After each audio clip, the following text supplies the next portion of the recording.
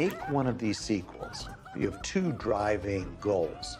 One is to honor the elements in the film that we now know that audiences love. And the second is to create new, fresh experiences, characters within the film that make it really dynamic. The challenge then becomes, how do you find the new material and where can you take these characters that we haven't seen before? Now they're being faced with this conflict or this obstacle. Love you! Right. What's Gru gonna do? How's he gonna deal with this? And how's he gonna deal with it in that way that makes us love Gru and appreciate who he is? I love you too. All